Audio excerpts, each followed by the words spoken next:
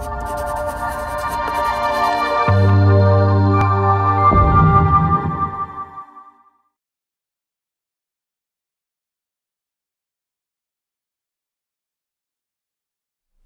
guys, welcome back to the Dead Church series. Throughout this series, we've been looking at what real Christianity looks like according to the Bible, and how modern Christianity does not look at all like what the Bible says real Christianity should look like. If you're new to this series, I highly suggest you start at the beginning of this series and work your way through, because all of these videos are building one on top of another. You can find the link to the entire playlist right here. Throughout this series, we've been talking about what real Christianity looks like. It's important that we know what real Christianity is. It's important that we know what Jesus and the apostles said real Christianity is. It's important because we need to know if we're really followers of Jesus or not. We don't want to be people who are deceived. We don't want to be people who think we love Jesus only to hear him tell us that he never knew us. We don't want to find out when it's too late that we were never God's children. The Bible warns us that it's possible to be deceived. Peter tells us, "My brothers and sisters, make every effort to be certain that you really are called and chosen by God." Peter tells us to make every effort to be sure that we really are God's children. Why? Because it's possible to think that you're called and chosen by God when you actually aren't. He's telling us to take this seriously. He's telling us to not wait until Judgment Day to find out for sure. If you just accept what you've always been told by the church, even though the Bible tells you outright that the church is going to be full of false teachers and people will be deceived, are you making every effort to be certain that you really are called and chosen by God? If you just accept what they say, despite all the warnings, are you really trying hard? Are you doing what Peter told you to do? Protestants teach that you can have assurance of salvation as long as you're sure that you believe the information is true. Protestants think they're doing what Peter said to do when they test themselves against their own theology they received from men. They think they're examining themselves against Scripture when they examine themselves against what people have told them Scripture says. They listen to a man's teaching first, and then they look at the Bible to see if that man's teaching is true. They look at individual Bible verses taken out of context. They follow that man's logic, looking at all the verses he quotes, and they're convinced by his arguments. They end up believing what that man said, and they think they believe what the Bible says. But they didn't start with the Bible. They didn't look at the Bible as a whole, as one cohesive message to see what it teaches. No, they just followed someone's reasoning. And because that person quoted some Bible verses, they think they're teaching the truth. Paul said about these teachers, they want to be teachers of the law, but they do not understand either what they are talking about or what they so confidently assert. Okay, Paul is saying they want to be teachers of the law. That means they want to be teachers of Scripture, but they don't understand what they're talking about. In other words, just because someone is teaching from the Bible doesn't mean they're teaching what the Bible says. The Pharisees taught from the Bible too. Did they teach the truth? Peter warned us that false teachers will twist and distort the things that Paul wrote, as well as all of the other scriptures. That means they are teaching from the Bible. Therefore, just because they tell you that the Bible says something and they can use Bible verses to back it up, it doesn't mean that's what the Bible actually says. So many Christians believe the lie that, oh, we have to go to a church that preaches the Bible. They preach the Bible. It's a Bible preaching church. We only preach the Bible. We only preach the Word. But they're not. They are reading Bible verses and then they're preaching their own ideas and they're telling you that those verses say the same thing they're saying. But most of the time that's not true. Just because people quote the Bible does not mean they are preaching the Bible. And you need to be the one who has the wisdom and understanding to see past it. You are the one who is going to be held accountable on Judgment Day, whether or not you obeyed Scripture. You are not going to be held to the standard of what your pastor told you or what some preacher told you. If you don't start with the Bible, beginning there, ignoring and rejecting all of man's teaching, in order to know for sure what the Bible itself teaches, then when you read the Bible, you're going to read it through the lens of what you were told it says. You'll be convinced that you're following what it says when you're really just following what you were told it says. You'll read Scripture and you'll think you're following Scripture, but you might be missing the whole point of what it actually teaches because you'll read it through a lens that distorts what it's actually saying. You'll think it's saying something it's not. So here's my point. When Peter tells us to make every effort to be certain that we're called and chosen by God, we have to start with the Bible.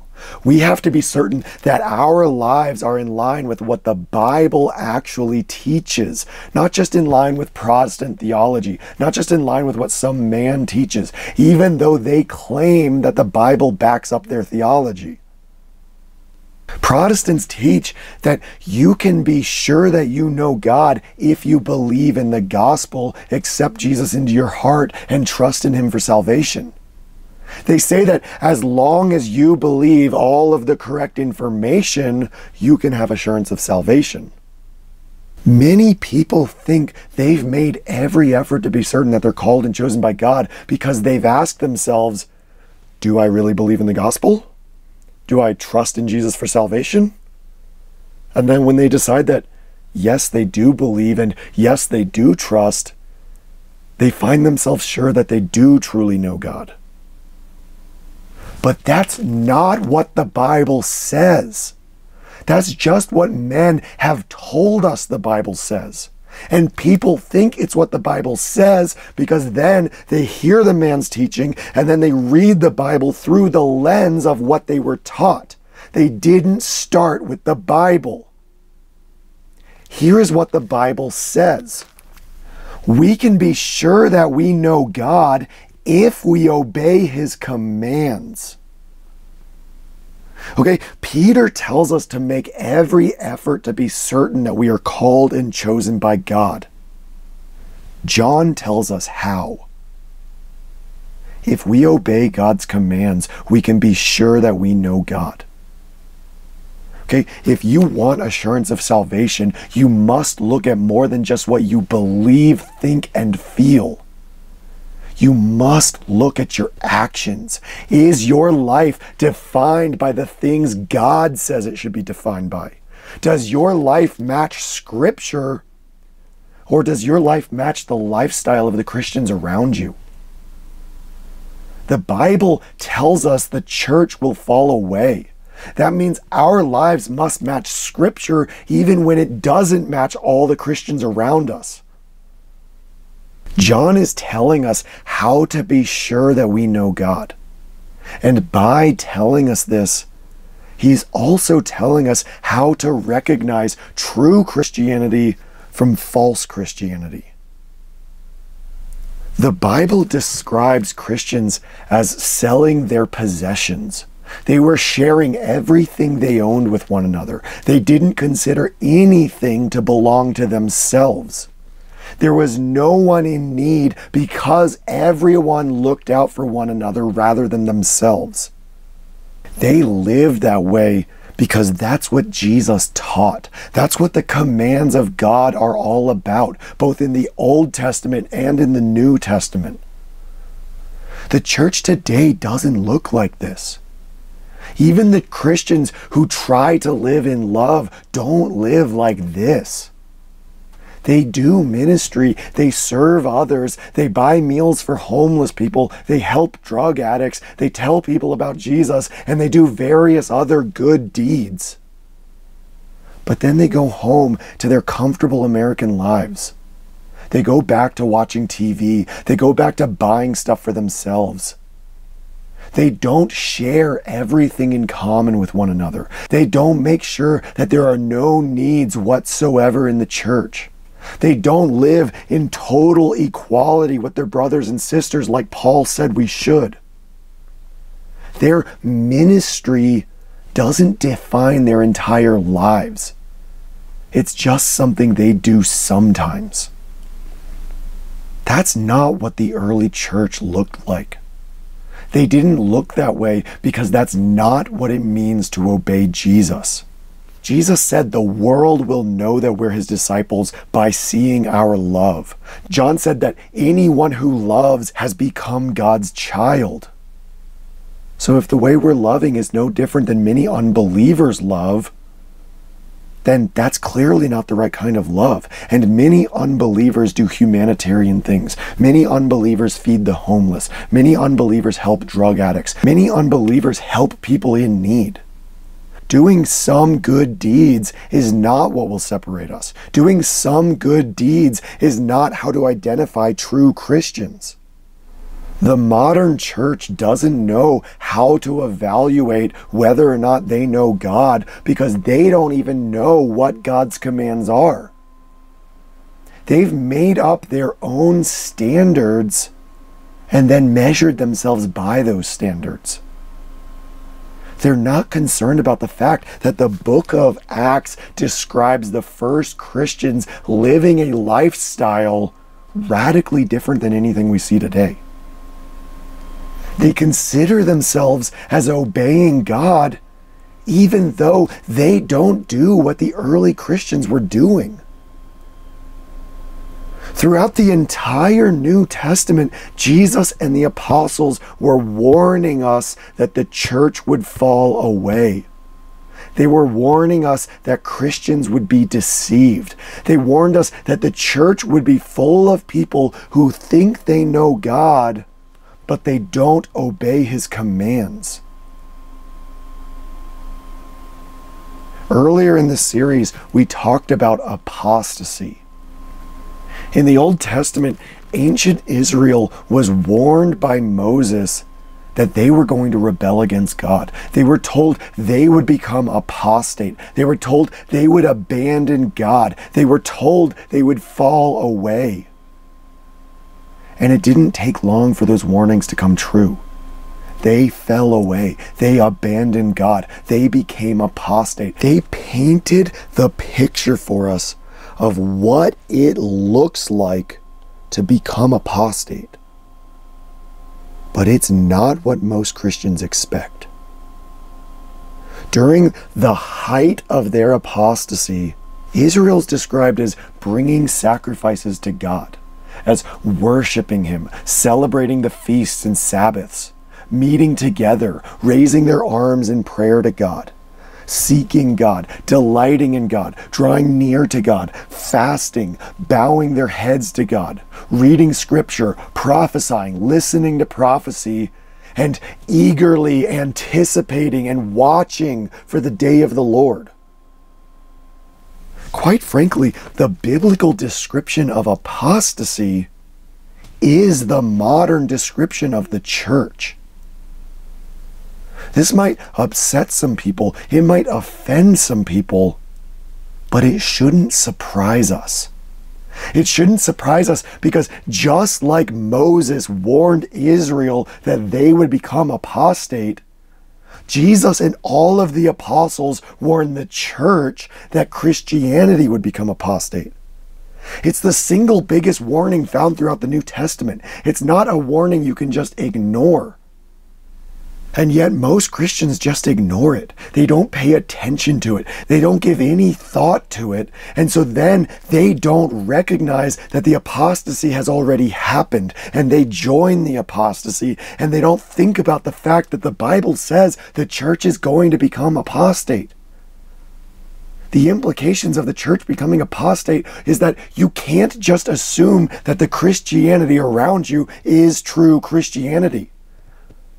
It's not the biggest warning in the New Testament for no reason. It's not something you can just ignore. You are being a fool if you just ignore it. Furthermore, the New Testament doesn't just tell us that the church would become apostate. It tells us when it happened. Paul dealt with false believers all throughout his lifetime. But he warned us in Acts 20 that the apostasy was really going to take off after his death. He said, "I know that after I am gone, savage wolves will come in among you and will not spare the flock. Even some from your own group will rise up and twist the truth and will lead away followers after them. So be careful." Paul is warning us that something big is coming, and it's going to happen after his death. Paul is saying that after he dies, wolves will come in and twist the truth and lead away followers after them. He's saying, be careful. All throughout the New Testament, he's warning us that apostasy is coming, but here he's saying it's coming after he is gone. That means after he is dead. After Paul dies, this apostasy he wrote about through all his letters is coming. Peter wrote similar warnings shortly before he died. 2 Peter chapter 2 is an entire chapter warning us about the apostasy that will soon fill the church. Okay, Peter wrote this shortly before he and Paul were both killed in Rome. Paul and Peter both died around the same time in the mid to late 60s of the first century. Again, Paul had said that this apostasy was coming and that it would begin after his death. And in the book of Jude, we can see Paul's warning coming to life. The book of Jude was written within, at most, just a few years after Paul died. And Jude starts off the letter by saying, "Dear friends, I was just about to write you about our common salvation, but I felt the need to write you about something else.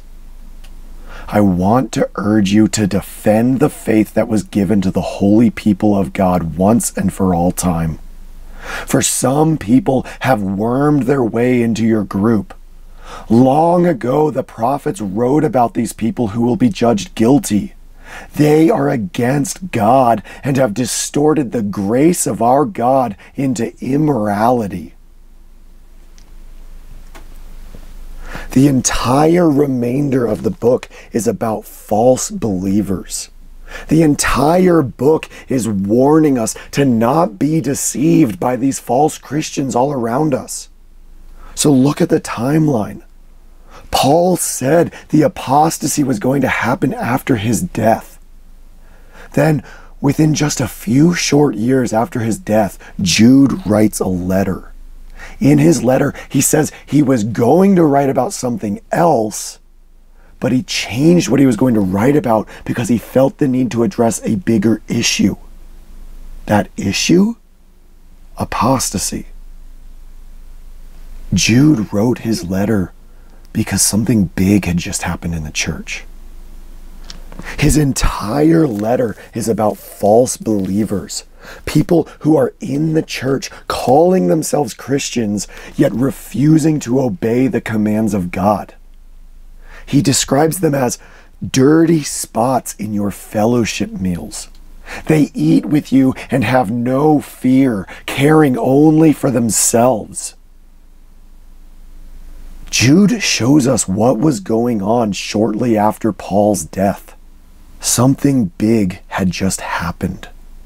The apostasy that Paul and Peter had warned us about suddenly arrived. It was so sudden that Jude changed what he was writing about because it became such an urgent issue. And he reminds his readers that the apostles told them this was coming. He says, "Dear friends, remember what the apostles of our Lord Jesus Christ prophesied. They said to you, in the last times there will be people who laugh about God, pursuing their own evil desires. These are the people who divide you, people whose thoughts are only of this world, who do not have the Spirit." Jude is saying, guys, don't forget that you were warned about this. You were warned by all of the apostles that this was coming. That's what we see in the rest of Scripture. We see warning after warning after warning that apostasy is coming. And Jude is saying, guys, don't forget that you were warned about this. The apostasy has arrived. Don't forget that the apostles told you this was happening. Don't be led astray. Don't give in. Don't become one of them. You were told this was coming. Don't be deceived. Jude isn't our only indication that something major changed shortly after Paul and Peter and many of the other apostles all died. The letter we know as 1 John was written by the Apostle John to address apostasy. He wrote it roughly 10 to 20 years after Paul and Peter died.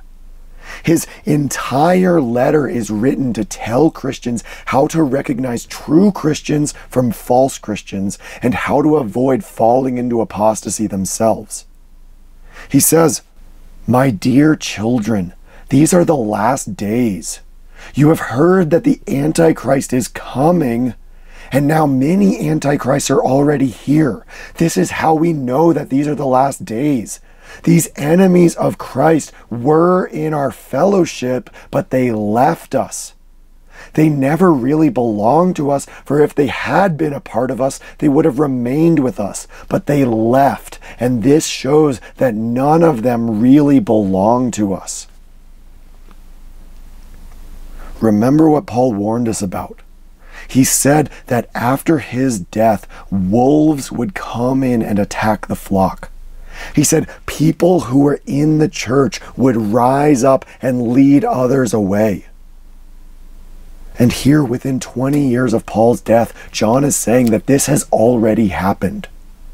People who were part of the church had risen up. They had led people away. John calls them antichrists.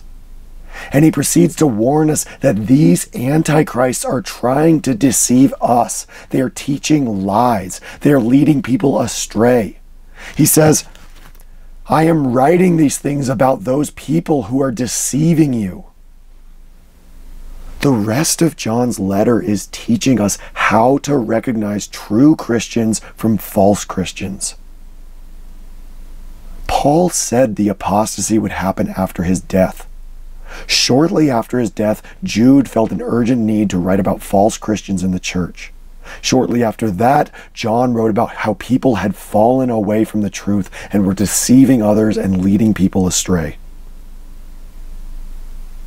The apostasy happened right when Paul said it would happen, shortly after his death. The apostles all warned us that it was coming. They warned us that it wouldn't just be a few people here and there. It would be big. Paul told us in 2 Timothy 3 that the times would be terrible because the church would be defined by apostasy rather than by true love. When we look at the church today, we need to remember that this is what we're dealing with.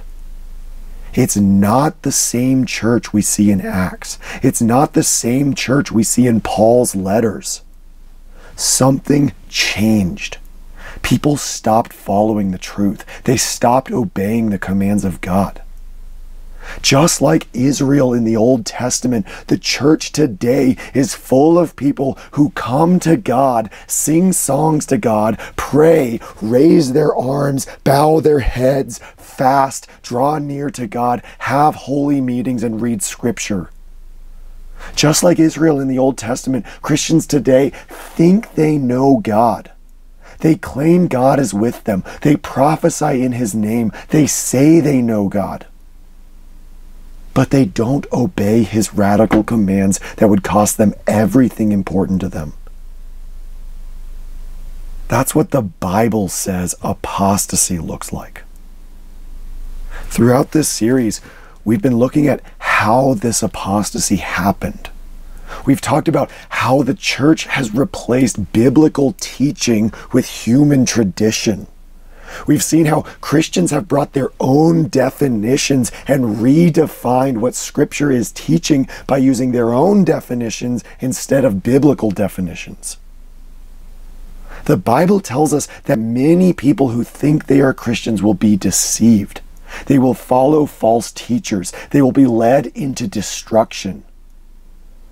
They will expect to hear Jesus say, "Well done, good and faithful servant." But they'll end up hearing, "I never knew you. Depart from me." Since the Bible warns us that the church will become apostate and many Christians will be deceived, it's important that we understand the difference between true Christianity and apostate Christianity. It's also important that we recognize the biblical implications of apostasy. As Peter said, it's important that we make every effort to have assurance of our own salvation. But it's not just about our own salvation. The Bible also says that it's important that we recognize the difference between true brothers and sisters and false brothers and sisters. A lot of Christians, even after recognizing that something is wrong with the church today, still think that anyone who calls themselves a Christian and believes in Jesus is in fact a Christian. But that's not what the Bible teaches.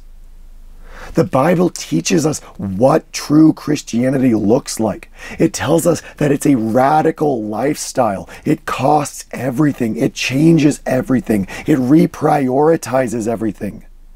It also teaches that anything short of this is not Christianity at all.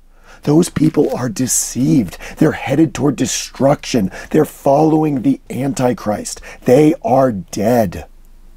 Jesus called the church in Sardis dead. He told them that if they didn't change, He would come as a thief in the night against them.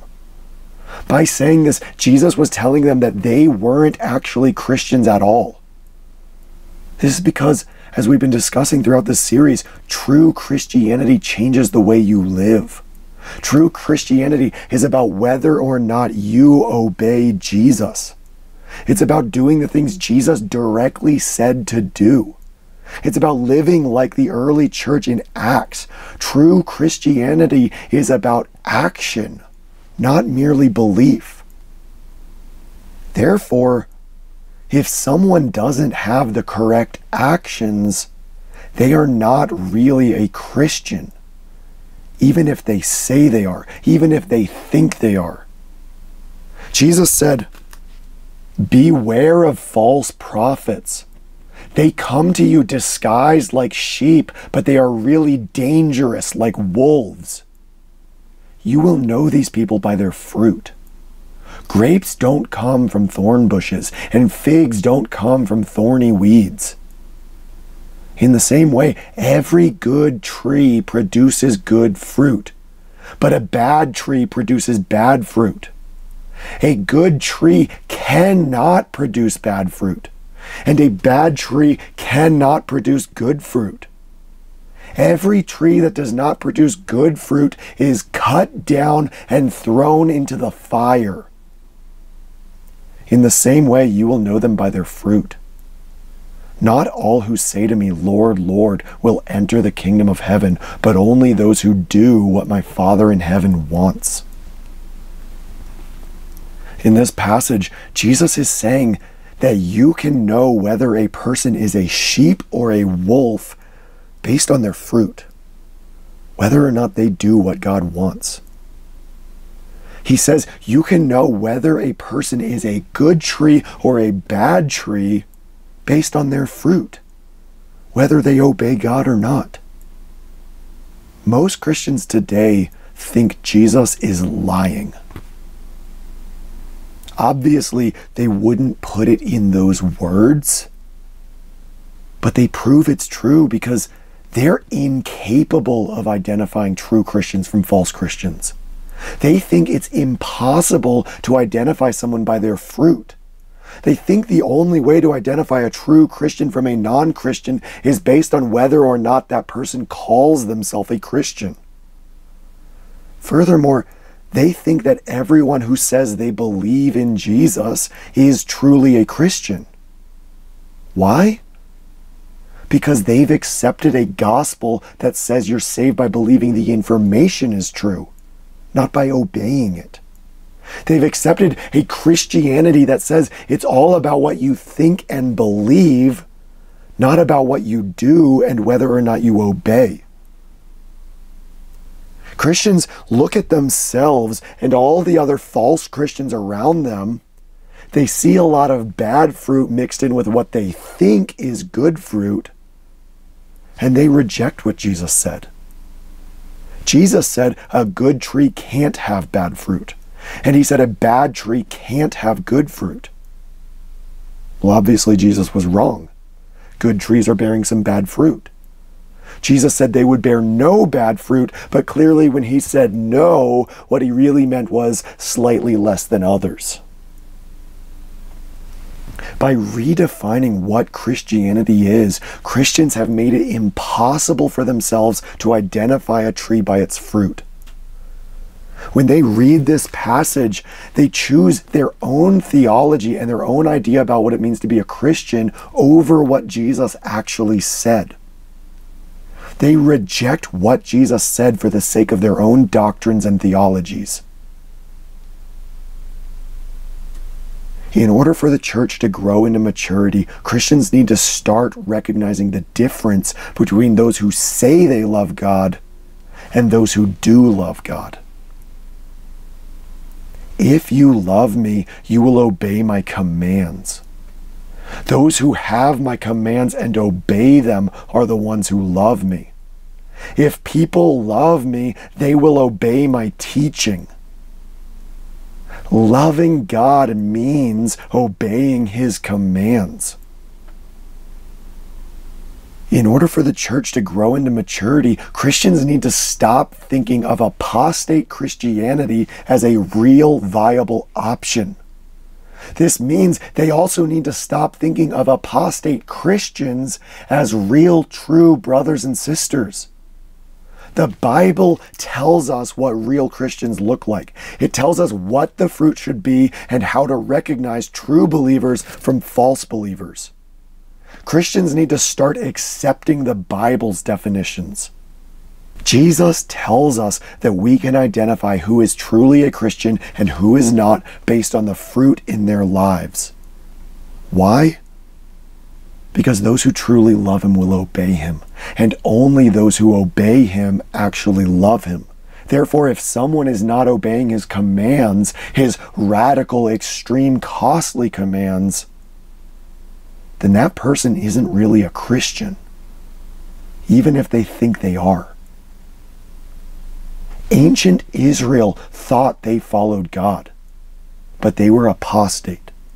The Pharisees thought they diligently served God, but they were hypocrites. The church in Sardis thought they were alive, but they were dead. The New Testament warns us that the church as a whole will be deceived, thinking they're on the narrow road to life, but really being on the broad road to destruction. Only those who obey him actually love him. Not everyone who calls themselves a Christian is truly a Christian. Or as John said when he was addressing the apostasy of the church, so if we say we have fellowship with God, but we continue living in darkness, we are liars and do not follow the truth. Anyone who says, I know God, but does not obey his commands is a liar, and the truth is not in that person. Anyone who claims, I am in the light, but hates a brother or sister is still in the darkness. If you love the world, the love of the Father is not in you. Those who do not practice righteousness are not God's children, and those who do not love their brothers and sisters are not God's children. Whoever does not love is still dead. Whoever does not love does not know God, because God is love. If people say, I love God, but hate their brothers or sisters, they are liars. Those who do not love their brothers and sisters whom they have seen cannot love God whom they have never seen. Repeatedly, John is telling us how to recognize true believers. It's not based on what they say, think, believe, or feel. It's based on what they do. Do they obey God's commands or not? Do they love, not loving with the world's love, but loving with the radical love of Jesus? John says you either love others radically with the extreme love of Jesus that completely forgets about yourself and only looks out for the good of others, or you hate. There's no in between. If a Christian is only loving with the same kind of love the world has for others, it's the same as hatred in God's eyes. John is saying the same thing Jesus said. You can identify a tree by its fruit. If someone isn't obeying the commands of God, it doesn't matter if they say they love God. It doesn't matter if they think they love God. It doesn't matter if they feel strong affection for God. It doesn't matter if they believe all the information. It doesn't matter if they say they know God. It doesn't matter if they themselves are fully convinced that they're Christians.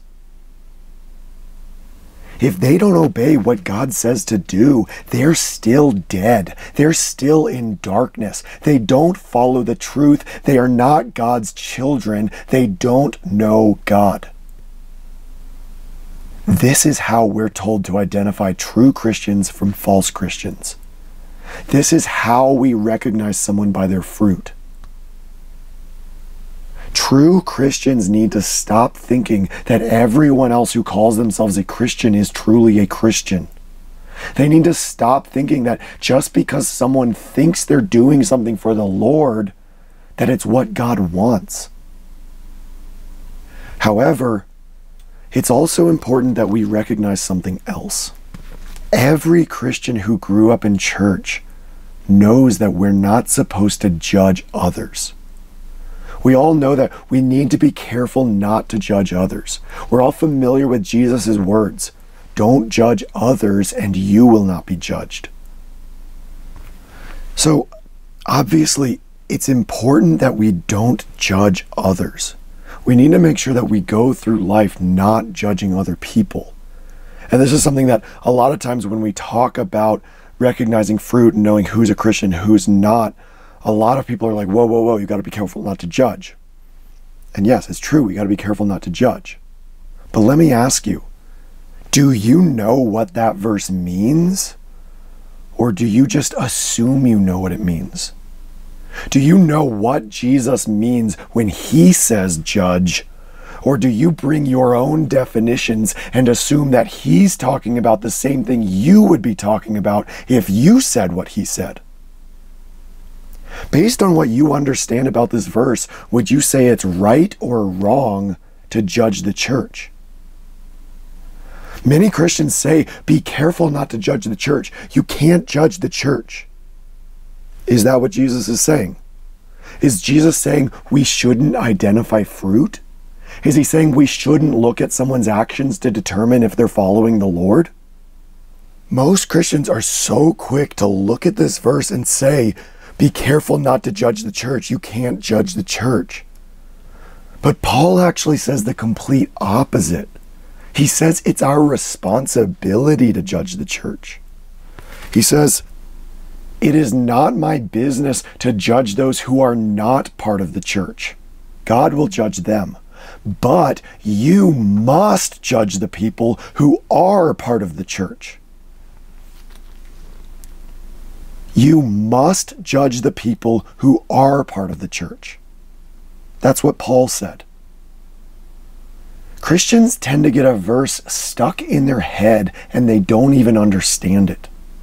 What's worse, they build their lives around it and teach it to others. As Paul said, they want to be teachers of the law, but they do not understand either what they are talking about or what they so confidently assert. When Jesus told us not to judge others, he wasn't saying that we shouldn't evaluate fruit. He wasn't saying that we shouldn't look at whether or not someone obeys God in order to know if they're real Christians. And he wasn't saying that we shouldn't judge the church. It's our job to judge the church. I've heard pastors and many Christians talk about how we shouldn't judge the church because the church is the bride of Christ, the temple of God. They say that judging the church is like trying to tear down the temple of God. But here's the problem. If the church is apostate, then it's not the temple of God. If the church is full of people who look like this world and don't obey the commands of God, then according to Scripture, they are dead. And if they're dead, they don't have the Spirit living in them. And if they don't have the Spirit living in them, then they're not the bride of Christ and they're not the temple of God. When Jude warned us about the false believers that were going to fill the church, he said, they do not have the Spirit. If they don't have the Spirit, then how are they God's temple? One Christian teacher has said that if you judge the church, it would be the same as if you went to the Temple of Solomon right after seeing God's glory fill the inner sanctuary, and you started hitting it with a sledgehammer to tear it down. That is not what we're talking about. Because we are not talking about judging the church during the time of the apostles when the church was walking in the commands of God and filled with the Holy Spirit. We're talking about the church during a time of apostasy. Or in other words, going back to the analogy of the Temple of Solomon, we're not talking about the day God's glory filled the inner sanctuary. We're talking about the temple during the time of the prophet Jeremiah. During the time of the prophet Jeremiah, who were the ones saying you cannot speak against the temple of God? It was the false prophets. It was the apostate people. It was the ungodly priests. Jeremiah was the one who was proverbially taking a sledgehammer to the temple of God. He was telling them that God was going to destroy the temple and burn the entire city to the ground. The ones telling him to stop were the ones who were headed to destruction. They thought Jeremiah was blaspheming God's holy temple by saying the temple would be torn down. They tried to kill him for saying it. That's what Christians are doing today when they try to stop people who fear God from judging the church. They think they're defending God's temple, but they're actually opposing God.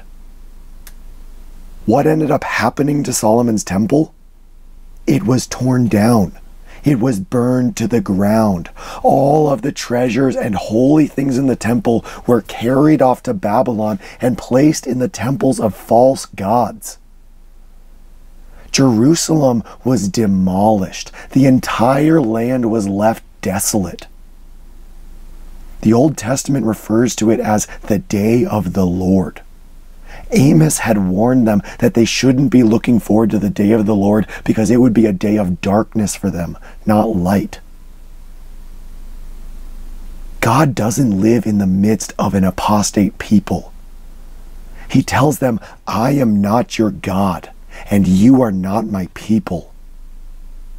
When Christians say don't judge the church and they treat the church as if it's still in the same condition that it was in when the apostles were leading it, they're not defending God's temple. They're doing what apostate people do when God tells them that he doesn't live with them. If the church today is rejecting the commands of God, living a life God hates, loving the world, thinking about themselves, loving money, and only giving God lip service, then they're dead. They're apostate. They are not the bride of Christ. They are not the temple of God. Paul calls them apostate. James calls them adulterers. Peter calls them dirty spots and blemishes. John calls them the Antichrist. Jude calls them twice dead. Jesus calls them dangerous wolves. They're describing Christians when they say these things. Were they taking a sledgehammer to the temple of God when they said these things? The apostate church is not the church. Paul said it's our job to judge the church. It's not attacking the temple of God. It's not speaking against the bride of Christ. It's our responsibility. It's our responsibility as people who love the temple of God and as people who love the bride of Christ. Why? Why is it our job to judge the church? Why is it our responsibility? Well, when Paul told us that we must judge the church, he explained why. You know the saying, just a little leaven makes the whole batch of dough rise. Take out all the old leaven so that you will be a new batch of dough without leaven, which you really are. He then talks about how we're supposed to judge the church. We'll come back to this in the next video. And he concludes, the scripture says you must remove the evil person among you. Why must we judge the church? Well, we talked about leaven in an earlier video. Leaven is basically yeast. You put it in bread dough and it spreads through the whole thing, changing the entire batch of dough, causing it to rise. Paul is saying, if you don't judge the church, apostasy will spread. It will spread through the whole thing. You have to get the leaven out. The reason we're supposed to judge the church is so that the church doesn't become apostate. It's to keep the church pure. If we're following what Jesus taught and recognizing who true Christians are and who they are not, then we won't start following other people into apostasy. Think of it this way. Imagine that you are on a narrow, difficult, painful road, and you look to your side and you see someone traveling in the same direction as you. Their road is easy, it's wide, it's paved. It seems like it would be a much easier trip. They say they're going to the same place you're going. They say their destination is the same as yours. If you believe them and you believe that their road will also take you to the same place, wouldn't you want to jump over to their road? Wouldn't you want to choose their path instead of the one you're on? This is what has happened in the church. Christians don't want to judge the church. They don't want to judge a tree by its fruit. They don't accept the gospel from Scripture. They accept a gospel that says you're saved by what you think and believe to be true. Then they see people who call themselves Christians.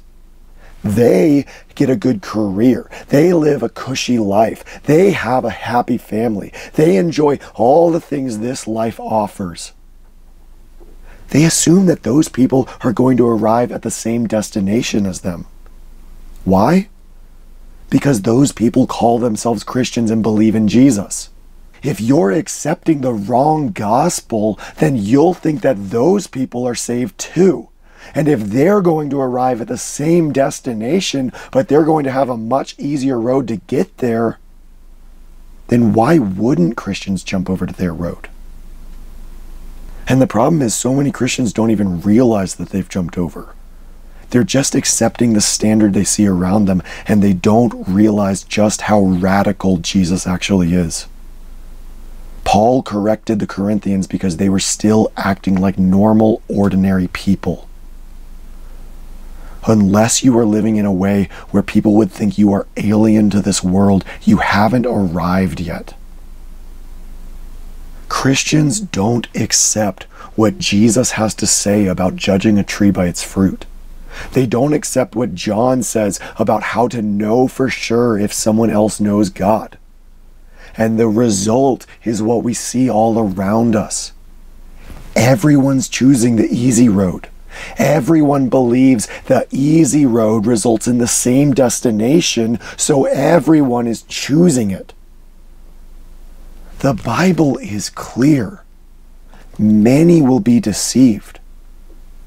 The warnings in Scripture are not that these people will have less treasure when they get to heaven. The warnings are that these people are headed to destruction. They are apostate. Paul says they tolerate people who preach a different Jesus. They receive a different spirit and they accept a different gospel. In other words, they may say they believe in the gospel, they may say they believe in Jesus, and they may think they have the Spirit, but despite all of this, they are not actually Christians. If the gospel you believe is a different gospel than the one preached in the Bible, you're not saved. And if you're trusting in Jesus, but it's a different Jesus than the true Jesus of Scripture, you're not saved. And if you received a spirit, but it's a different spirit than the Spirit of God, whose temple are you? If Christians never learn how to judge a tree by its fruit, they will never learn how to stop following these people into apostasy. If Christians keep thinking all roads lead to heaven as long as you believe in Jesus, then they will typically choose the road that's most appealing to them. Brothers and sisters, if you love God, you will obey God. And you need to start recognizing that if others actually love God, they will be obeying Him too. This means that all those people who think they're going to the same place as you, they're not.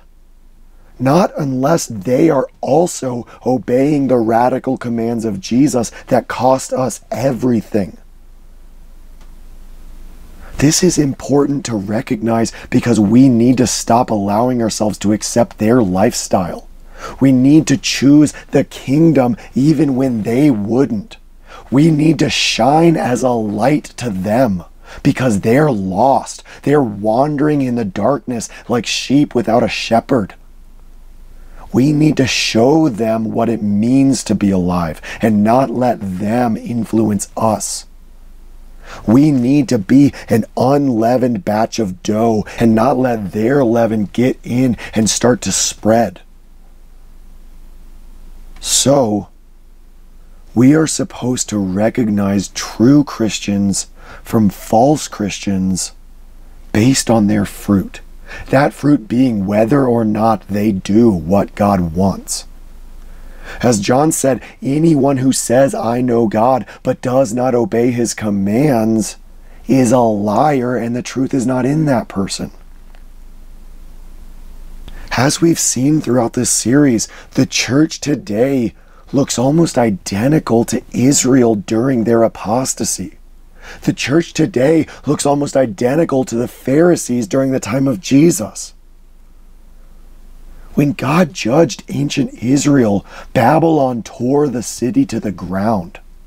Hundreds of thousands of Israelites died. The temple was destroyed. The people were led away from the promised land into exile. When God judged Israel again shortly after Jesus, Rome burned the city to the ground. Millions of Israelites died. The temple was destroyed again. The survivors were sold into slavery and led into exile. The promised land was left desolate for thousands of years. So if the description of the church today perfectly matches the description of Israel right before God judged them with Babylon, or the Pharisees right before God judged them with Rome, pause for a second. Think really hard about the implications of that. What does that imply about the church today? Israel was called God's people too. They were called God's children. God had rescued them from slavery and brought them to the promised land. God led them through the wilderness. They held on to this history all the way through their apostasy, continuing to think that they were still God's children. The day before Babylon destroyed Jerusalem, the Israelites still thought God would never let his nation fall. They believed they were still his people. They didn't recognize that things had changed. The church today thinks the same way. They look at what happened in the early church. They look at what Jesus did. They look at the apostles. And they assume that the descriptions of the church in the Bible are the same descriptions of the church today. They call themselves God's children. They call themselves God's people. But they're not recognizing that God also called Israel his children. He also called them his people. But when they stopped obeying him, he told them, "You are not my people." When they stopped obeying him, he told them that they were not his children. In Romans 11, Paul is talking about how Israel stopped obeying God and they were cut off. They were no longer his people. He was not their God. He rejected them. He says this, "It is as if some of the branches from an olive tree have been broken off. You Gentiles are like the branch of a wild olive tree that has been grafted to that first tree. You now share the rich root of the first tree. So do not consider yourselves superior to those branches that were broken off. If you brag, remember that you do not support the root, but the root supports you. You will say, 'Branches were broken off so that I could be grafted in.' That is true. But those branches were broken off because they were unfaithful. And you stand by faith. Do not be arrogant, but be afraid. For if God did not spare the natural branches, then he will not spare you either." Notice that God is kind and also severe.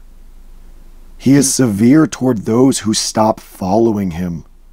But God is kind to you if you continue following in his kindness. If you do not, you will also be cut off from the tree. And if the Jews do not continue in unbelief, they will be grafted in, for God is able to graft them in again. If you Gentiles were cut off from a wild olive tree and, contrary to nature, grafted into a good olive tree, how much more will these natural branches be grafted into their own olive tree again? In this section, Paul is talking about how Israel fell away from God. They were unfaithful to him. They didn't have pistis. They didn't have fidelity. And because of that, they were like branches cut off from a tree. The tree still stands. Israel still stands. But those who rejected God were cut off. But Paul gives a warning to us in the church age. If we don't continue in God's love, we will be cut off too. If we are unfaithful, we will be cut off too. That means that just like God told Israel, "You are not my people and I am not your God," if the church does not continue in his love, then he will tell them, "You are not my people and I am not your God." His standards haven't changed. He didn't lower the bar for us. Just like Israel thought they were God's people because they looked at all the amazing things God did for them, and they were wrong, the church today looks at all the things God did in the early church, and they think that they are still God's people because they look at what God did then. But if they are unfaithful, then they are branches that have been cut off, and just like the Jews, they don't realize they've been cut off. But anyone who repents and begins to walk in fidelity and faithfulness can be grafted back in, whether from the wild olive tree or from the good tree. This is a warning for us in the church age. If you are unfaithful, you will be cut off. It doesn't matter if you think you're a Christian. It doesn't matter if you look at the history of the church and you think, wow, the church is God's people. If the church is unfaithful, they are branches that get cut off. Anyone who is unfaithful gets cut off. When we see Jesus interacting with the people of Israel, we need to understand that his interactions with the church today would look very similar, because the church today looks just like them. The people of Israel said to Jesus, God is our Father. He is the only Father we have. Isn't that exactly what Christians today think and say? But Jesus replied to them, you belong to your father, the devil, and you want to do what he wants. The person who belongs to God obeys the words of God, but you don't obey because you don't belong to God. Jesus called the people of Israel, God's people, he called them children of the devil.